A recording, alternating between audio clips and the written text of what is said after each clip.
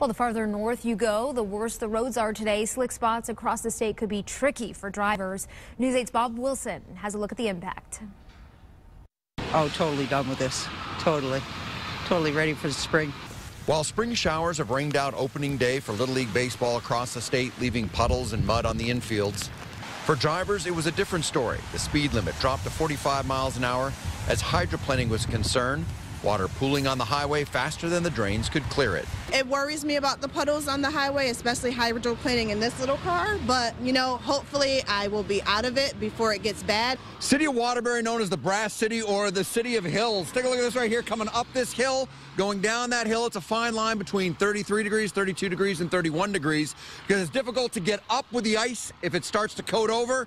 Even more dangerous as you head down. Pretty nasty out here, you know, especially with the rain and the hills in this town. I'm sure it's going to get terrible when the ice really hits, and I'm going to be staying in. Not everyone's staying in. A couple of kids are riding their bikes, splashing in the puddles. Thankful it's not snow on the ground. A lot of puddles.